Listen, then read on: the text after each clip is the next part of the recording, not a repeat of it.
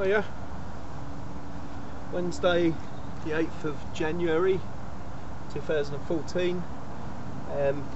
Been a pretty wet sort of year so far. Obviously living in Essex we don't suffer as badly as some of the people on the coast, but but remarkably mild. You can see I'm not having to wear a hat or gloves. Just chilling, gonna make myself some noodles. Today all I wanted to do was just come up and stretch my legs. As I'm sure I told you before, from my house, this wood 2.5 miles away, so round trip it's a 5-mile walk. Just a bit peckish, so I'm going to do myself some noodles. Crusader. Could just use S-bits in the Crusader. A number of different ways you can do it, but try to keep my hand in. So there's no reason, not going to have a fire, but there's no reason why I can't still make sure I'm keeping my eye in with other skills. Just make sure we've got a clean side. This particular fire steel was given to me by some good friends of mine at Wildcrafts. They're an Essex Bushcraft school that I went to. This actually behaves slightly different. It's a softer sort of ferrocerium rod to the one that I've been using for years and years and years. I tend to use the Light My Fire, and with those, the way I was taught many years ago in Sweden is to just get onto the end of it and just push down. But with these softer ones, you don't actually get a spark, so it's actually forced me to use a different piece of kit and use a slightly different method. So I'll say let's clean this off, because it's been in my pack for quite a while, and we'll just go in with a spark. All I've done there is just scrape these very wet logs. Just transfer that in there, and then none of that burning your fingers with a lighter, getting your S-bits going. Taking there quite nicely.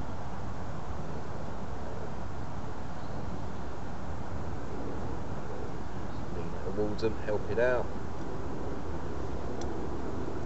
A little more of the old silver birch bark in there. On with the cup.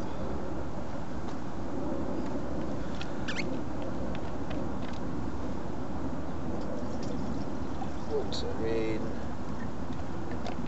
Bob's your uncle. Actually found myself today doing something I haven't done for a long time. Read an article. Ray Mears is talking about the gradual and slow encroachment of the green belt around London.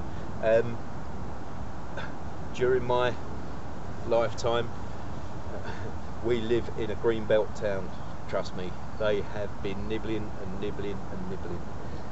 In fact, most recently the scaries, and I don't know whether it is just a scare story, but people tell me they have seen plans and applications have gone in, just literally 3/4 of a mile south of here.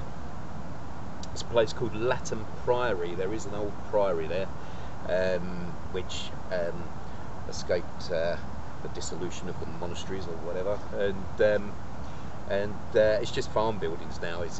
There's a nice old building in amongst it all, but it's all just barns now. I mean, that in itself is desolation. Just thinking old buildings like that can just get swamped by big still sort of very short-term barns, but there you go. But anyway, that is exactly where they're looking at building a big development of houses. So So it is happening, and I'm not any sort of protester. You know, life moves on, the world moves on, things have changed dramatically since my childhood in many ways. I wouldn't be sat here talking to a camera which I then go home and, you know, within half an hour it's broadcast round the world should people want to actually watch me rambling on in the woods. So you know, I do understand about change, but you do wonder for the generations to come. London is a huge city and it needs some lungs, and that's the only thing I always think about these green belts and wedges of green around. You know, that city has got to breathe. But you know, who knows what's going to go on in the future? It may well be that that on the rooftops of these high rises they build more of these garden green spaces, and it's just like, you know, the progress that has to go on. But you can't help thinking that sooner or later the human race is going to consume itself whilst wiping out the earth. But like I say, I won't get on the soapbox about it. If anyone agrees with Uncle Ray, then you know, rather than sitting there tonight and tapping in for Facebook for half an hour after your dinner, maybe go onto his website and show him your support, or unsupport if you don't support him. You know, tell him what you think about it. But yeah, I do happen to agree with young Ray there. I think we are on the verge of just creating a super city which will just end up consuming itself. But maybe that's the way the human race has got to go. I don't know. I won't live long enough to see anything like that. So and hopefully my children, and if I get to meet my grandchildren, hopefully they won't have to. But sooner or later, in generations to come, something's got to give. Anyway, the old Crusader. Love my Crusader. Pretty much goes with me everywhere. In fact, I've got 2 or 3 full sets, all in their little PMC packs. One of them always stays in this pack. One of them goes into